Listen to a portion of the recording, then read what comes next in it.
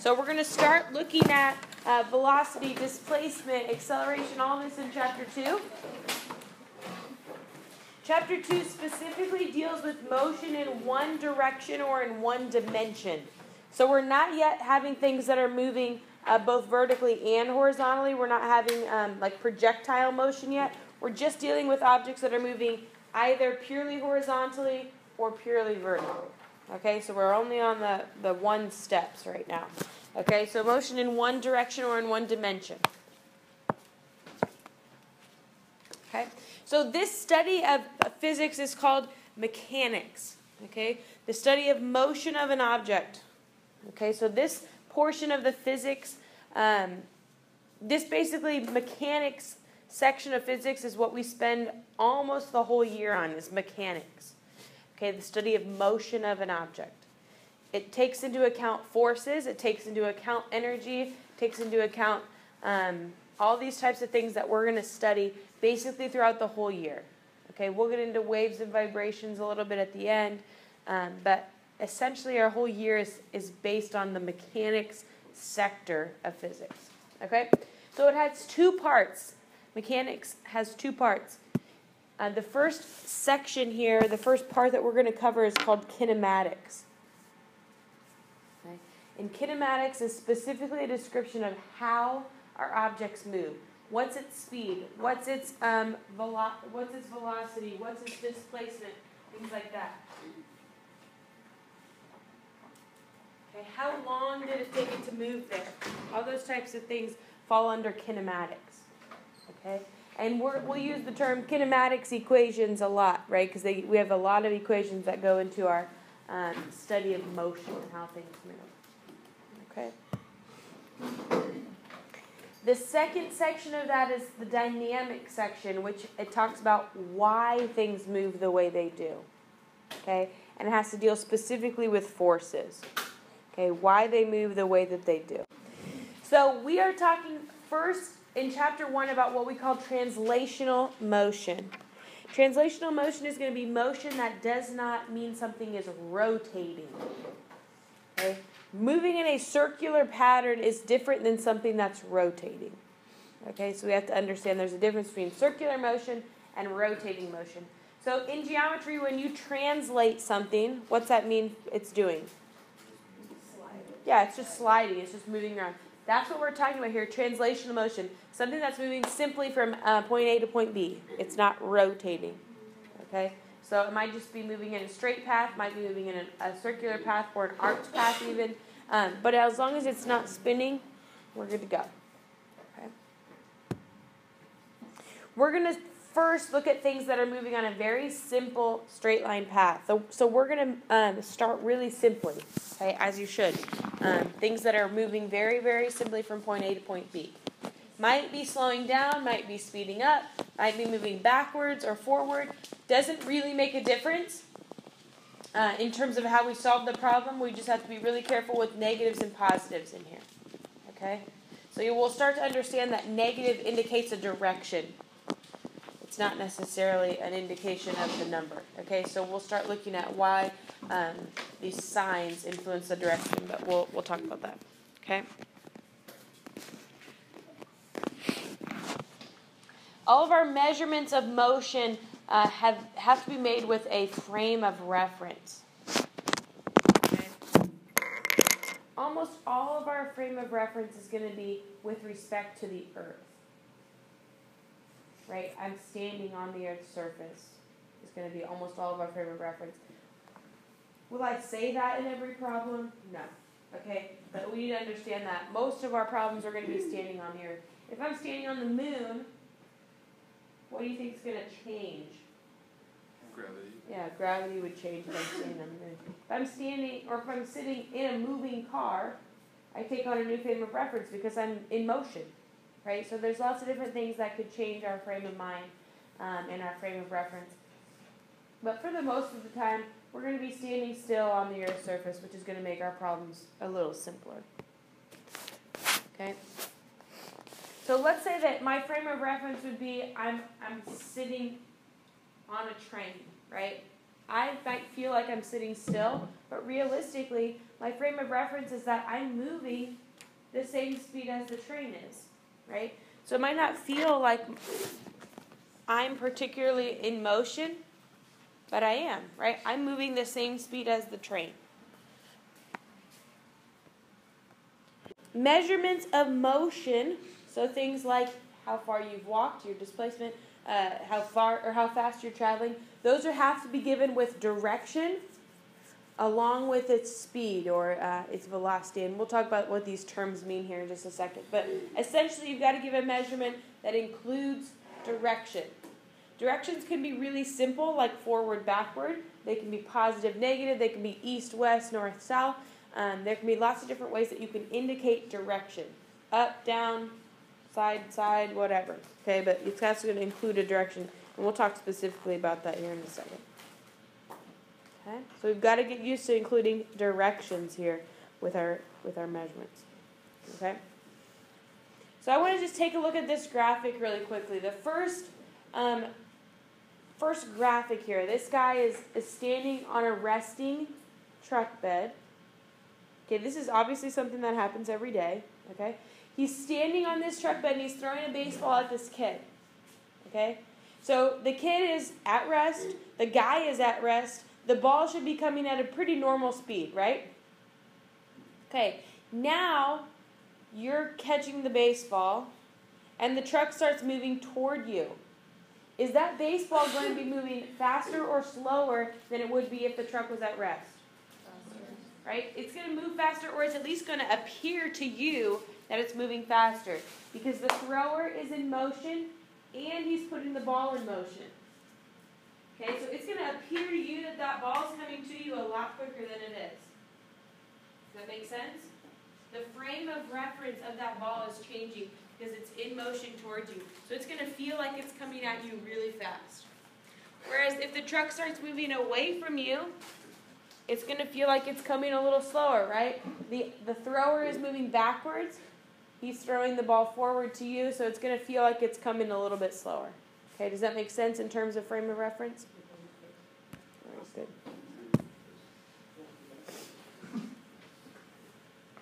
All right, in physics we use coordinate systems or the coordinate axes to represent our motion models. Okay, so we use a coordinate system a lot.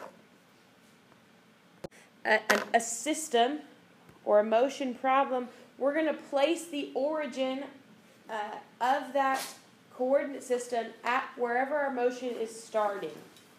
Okay, and some people do this differently, and that's okay. I will always put the origin, okay, or put 0, 0, or put my starting point where my motion is starting. Some people like to always put the origin at the ground.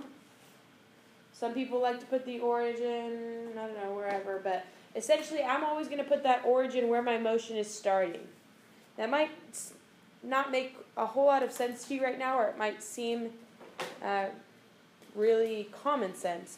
But I want you to, once we get into these problems, you'll see what I'm talking about a little bit more. But essentially I'm going to place the origin where my motion is starting, and then I'm going to use cardinal directions to label those coordinates. So what are my 4 cardinal directions? North, south, east, and west. Good. You're going to become really, really good at cardinal directions. North, south, east, and west.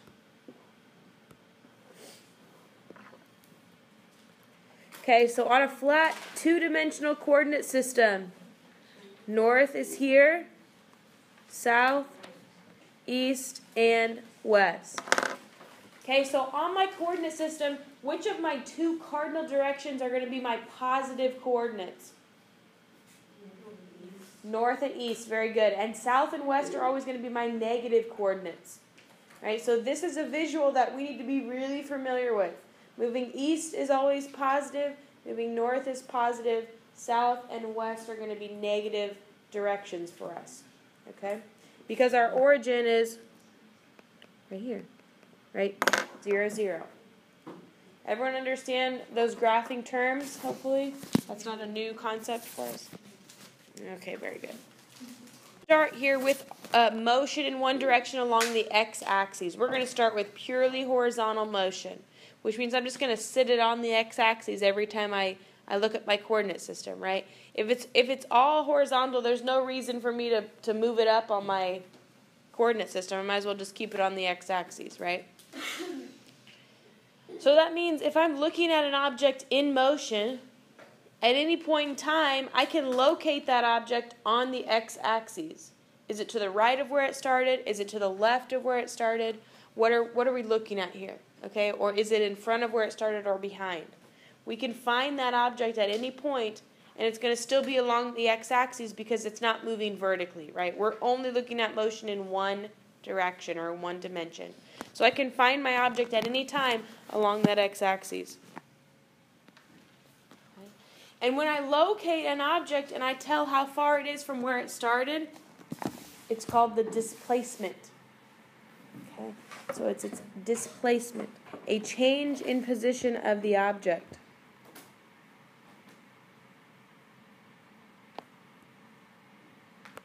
Okay, and I want you to make a special note about displacement. Displacement is specifically how far an object is from where it started.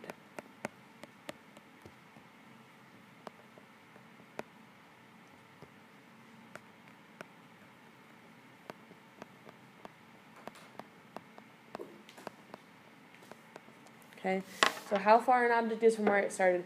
That's a specific definition for displacement. Okay, how far it is from where it started. There is a difference between the distance a person has walked and the displacement of a person. Okay, we're going to look at an example here that kind of shows that. There's a difference in distance and displacement. So we work with displacement more often. How far we are from where we started. Okay, so let's look at an example here to tell the difference between distance and displacement.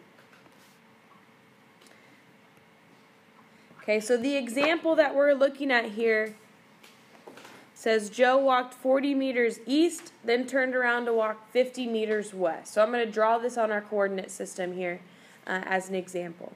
Okay, so 40 meters east, then 50 meters west. So you can write this down or you can just follow along. That's fine. It doesn't really make a difference which way. But I'm going to put this up on our coordinate system.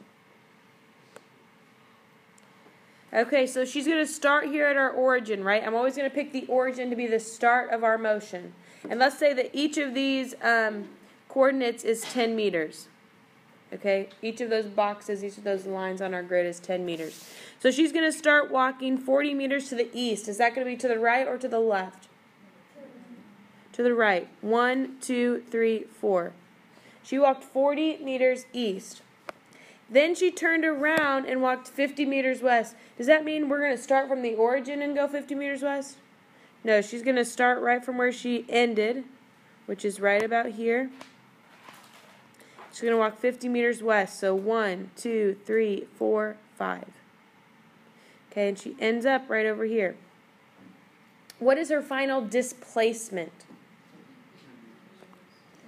10 meters west, right? So her final displacement was 10 meters west. What was the total distance that she traveled?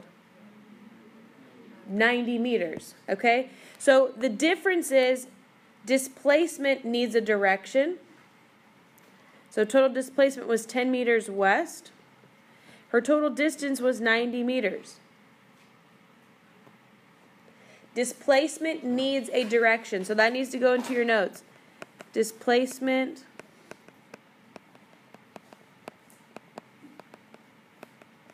needs direction. Distance does not. So she walked a total of 90 meters. Her displacement was only 10 meters west. She ended up 10 meters from where she started. 10 meters west of where she started. Okay? So displacement must have both magnitude and direction. Okay? Magnitude is just the size. That's the number. So the 10 meters, that's its magnitude. West is its direction. Displacement has to have both of those things. Magnitude and direction. And this is an example of what we call a vector. Displacement is an example of a vector. So vectors, more specifically, any vector must have both magnitude and direction. Okay, any vector has to have magnitude and direction. We're going to talk about lots of different types of vector. Velocity is a vector, acceleration is a vector, forces are all vectors. So there's lots of different vectors we're going to talk about. This just happened to be the first one. Okay, so all vectors have to have both magnitude and displacement. Magnitude and direction, I'm sorry. Okay, I'm going to do that a lot. All vectors have to have both magnitude and direction. Displacement is just the first example that we came to of that. Okay, so displacement is a vector. It's got to have both of those things. Distance is not a vector. Distance doesn't need to have direction. Okay. So a vector is a measurement that has to have both magnitude and direction. Okay, we just talked about that. Vectors have to have both of those things. I'm going to say that over and over and over and over again, and some of you are still going to forget to put your direction on your answers. Okay? Magnitude and direction. Anytime we represent a vector, we do it with an arrow. So you'll notice that when I was drawing on that coordinate system, I used an arrow. It might have seemed arbitrary to you as to why I did that. You might have just thought it was because we were pointing in that direction, we were heading in that direction, but that's the point. Okay? The reason that we use an arrow is that it gives us a good indication of direction, and a vector has to have both magnitude and direction. Okay? So vectors are represented by arrows. Vectors can be both positive and negative, right? It depends on which way we're drawing them. It depends on the direction that object is going.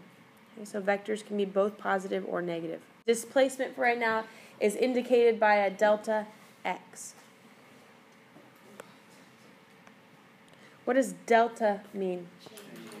Delta means change in. But I want you to start specifically thinking that delta means final minus what? Initial. Okay? In physics, we use a lot of final position, initial position, final velocity, initial velocity, things like that. So we've got to start thinking in terms of final minus initial. Okay? So that's what this displacement is telling us. Why do you think we chose x as our variable for our displacement here? Yeah, we're on the x-axis. Okay? So here, this is telling us that we've got some sort of horizontal displacement. If I gave you this variable, delta y, what do you think that would be telling us? Yeah, we've got vertical displacement. Okay, so we've got to make sure that we have the distinction between x and y in terms of horizontal and vertical. Okay, so if I see a delta x, that means I want to look for our horizontal displacement. I want to find out how far horizontally that thing is from where it started. Okay, and the same thing goes for y. We look at how vertically different it was from where it started. Okay. All right, let's talk about speed and velocity.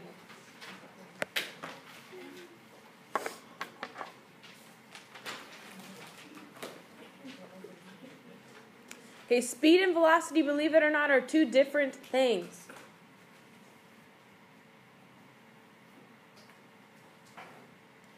So speed is the amount of distance or how far something travels in a given time frame.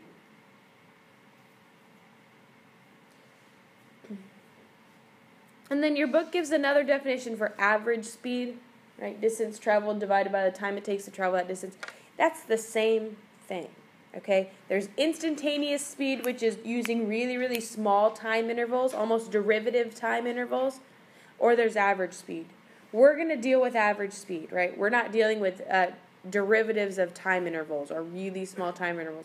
We're not doing that, okay? We will deal with the average speed, the average velocity, things like that. So over a little bit longer length of time. These two definitions, for your purposes, essentially mean the same thing, okay? So if I'm looking at an object that travels 240 miles in 4 hours, that should give us an average speed of 60 miles per hour. Does that mean they travel 60 miles per hour the entire trip? Right? Sometimes there may be 59. Sometimes there may be 61. Right? If we're looking at instantaneous speeds, we're going to break that down into a lot smaller time intervals. Here, over our entire trip, we're going to go for the average. And that's most of the time what we're looking at here, is our average over the whole path or the whole trip that we're looking at. Velocity is a vector quantity of speed, which means we have to include direction, right? If velocity is a vector, we have to have what two things? Direction and magnitude, okay?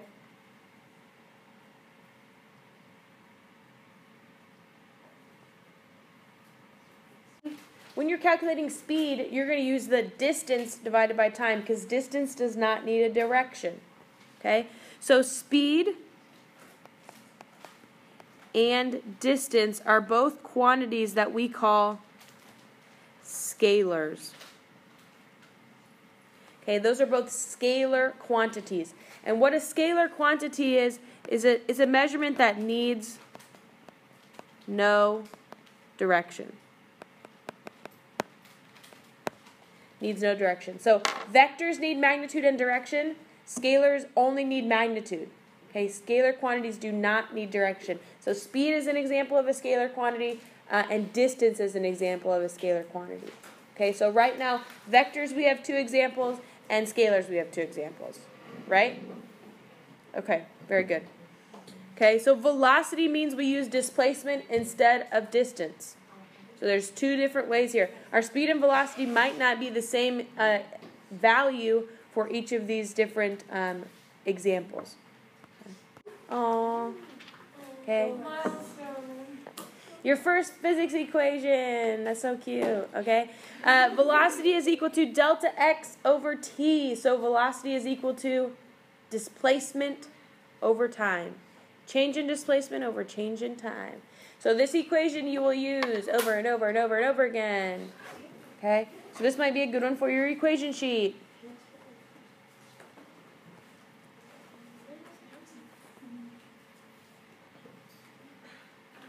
Change in displacement over change in time.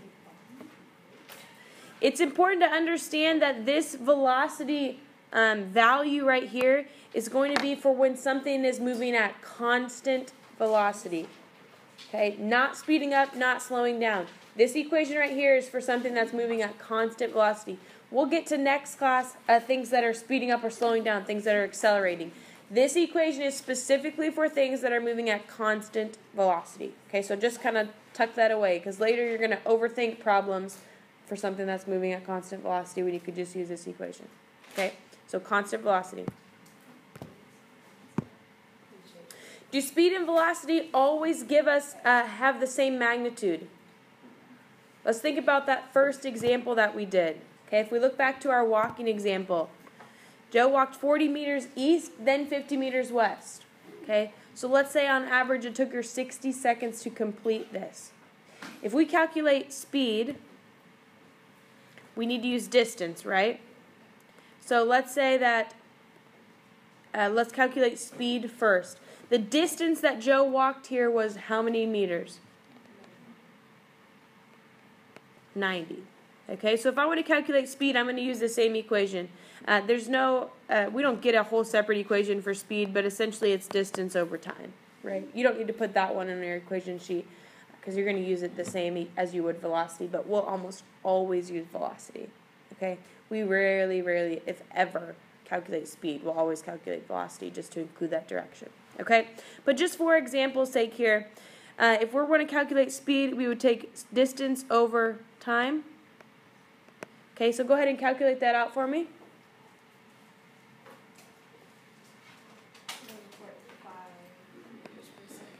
Good. 1.5 meters per second. Do we need to include a direction here? No. And can we really even include a direction? Because she walked one direction and then another, right? So we don't really even have a direction that we could include. All right? Now let's look at if we solve for the displacement and we solve for velocity. What did we tell us that our displacement was in this example? 10 meters what? West. Okay, we just use a capital letter for our cardinal directions. Okay, 10 meters west. So our velocity, if we take that divided by 60 seconds, does time ever have a cardinal direction? No. Okay, so if I take 10 meters west divided by 60 seconds, tell me what my velocity is.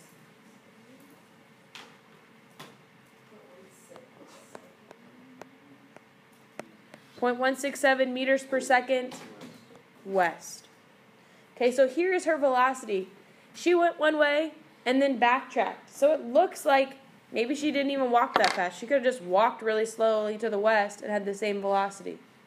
Okay, but she went forward, then backward. So her average velocity for that trip was 0.167 meters per second west. Because she ended up west of where she started, and that's going to be her average velocity. Oops. They traveled to the west to get to about 30.5, so it ends about right there. They're just right at 30.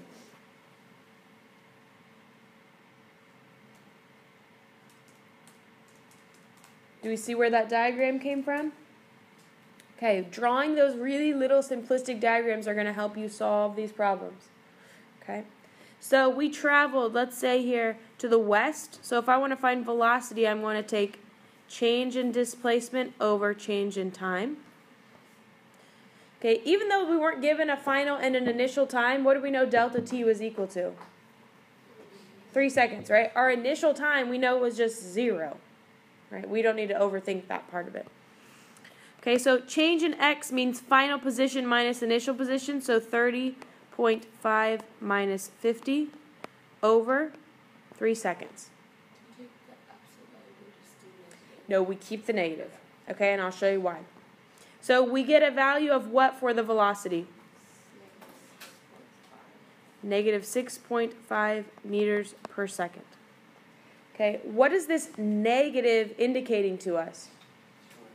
It's west. Very good. Okay, so when we get a negative velocity, that means we're moving in the backwards or the negative direction. So here's what you should do when you answer a question like this. You can leave your answer at negative 6.5. Or you can answer velocity equals 6.5 meters per second west.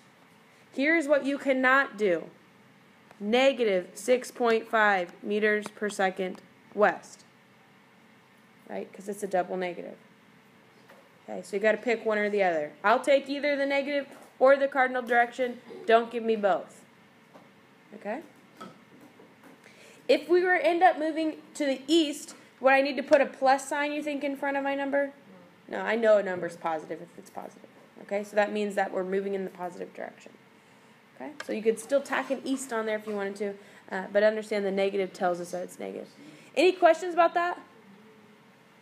Feeling good about basic velocity so far? This asks us, how far could a cyclist travel in a 2.5-hour trip if her average speed is 18 kilometers per hour?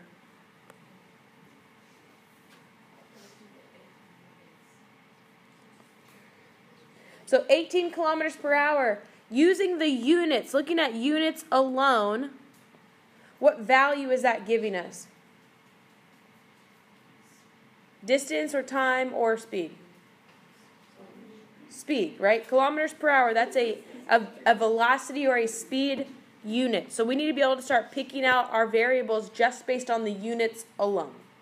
Okay, use that as a good clue for you to start picking out those variables. So we're going to look at speed or velocity here. We're technically not given a direction. So you can use that speed equation even though it's the same as our velocity equation. Okay. Or since it's a positive velocity, we can assume that she's moving east. You can do either one. Like I said, today is really the only day that we even mess with speed. From here on out, we really go all velocity, and I'll be a little more careful with the directions. But essentially, this is what equation we're going to use. So we're going to plug in the 18 kilometers per hour as our speed or as our velocity. How far can they travel? That means what variable are we solving for?